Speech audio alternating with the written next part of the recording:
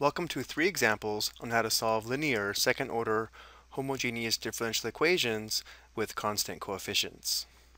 For these examples, the characteristic equation will have 2 distinct real roots. So let's begin with a review.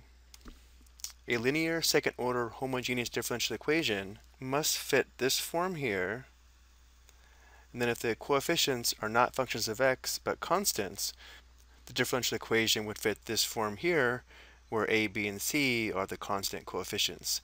And we use the values of a, b, and c to form what's called the characteristic equation, which is this quadratic equation here, ar squared plus br plus c equals 0. And then based upon the types of solutions or characteristic values to this equation determines the form of the general solution. So for these examples, since the characteristic equation will have 2 distinct real roots, the general solution to the dE will be in this form here. So we'll solve the characteristic equation for r, and since we'll have 2 solutions, r sub 1 and r sub 2, we'll simply perform substitution into this function here. Let's take a look at our first example. Again, notice the given differential equation fits this form here, so we can find the general solution using a characteristic equation. Notice A, the coefficient of y double prime equals 1, B, the coefficient of y prime is negative 1, and C equals negative 6, the coefficient of y. So the characteristic equation would be r squared minus r minus 6 equals 0. And this is factorable.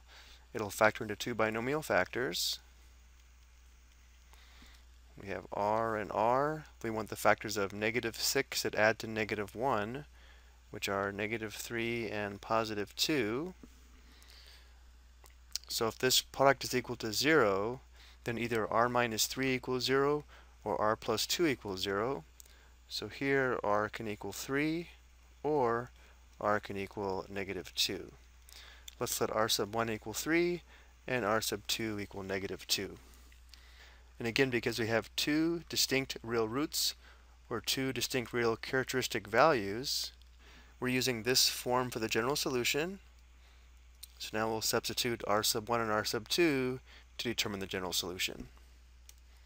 So our general solution would be y of x equals c sub 1, any constant, times e raised to the power of r sub 1 times x, which would be 3x, and then plus c sub 2 times e raised to the power of r sub 2 times x, which would be negative 2x. This would be our general solution to the given differential equation. Let's take a look at a second example. Again, the first thing we should recognize is that this does fit the form of a linear second-order homogeneous differential equation with constant coefficients, but notice how there is no y term, and therefore c would be 0. Therefore, a would be equal to 1, and b would be equal to negative 4. So the characteristic equation given here would be r squared minus 4r equals 0. And now we'll factor and solve to determine the solutions or the characteristic values. Remember, the first step in factoring is to factor out the greatest common factor, which would be r. So we'll have r times the quantity r minus 4 equals 0. So either r equals 0 or r minus 4 equals 0. So our second solution is r equals positive 4. So again, we'll let r sub 1 equal 0 and r sub 2 equal 4 and perform substitution into our function here to determine the general solution. So we'd have y of x equals c sub 1, any constant, times e raised to the power of 0 times x, which would just be 0, plus c sub 2, another constant, times e raised to the power of r sub 2 times x, which would be 4x. Well, remember, e to the 0 is equal to 1. Let's go ahead and rewrite this as y of x equals c sub 1 plus c sub 2 times e raised to the power of 4x. This would be our general solution. And while we're here, let's go ahead and take a look at one more example. Notice in this case, the differential equation does fit the form given here, except now, notice how there's no y prime, and therefore b would be equal to 0. So for this differential equation, a equals 9, b equals 0, and c equals -4. So the characteristic equation would be 9r squared minus 4 equals 0. And this factors because we have a difference of squares. So we have two binomial factors. The factors of 9r squared would be 3r and 3r. The factors of 4 would be 2 and 2. Remember, one's a sum and one's a difference. So let's go ahead and put the difference here and the sum here. So either 3r minus 2 equals 0 or 3r plus 2 equals 0.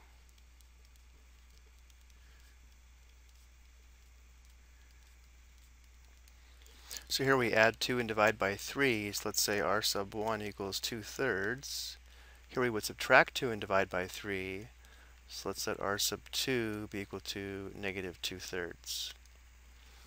And once again, we're going to perform substitution for r sub 1 and r sub 2 into this form of a general solution.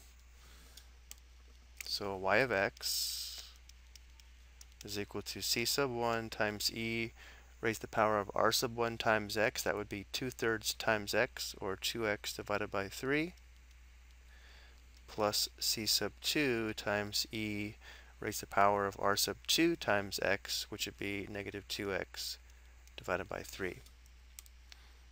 So this would be our general solution to the given differential equation.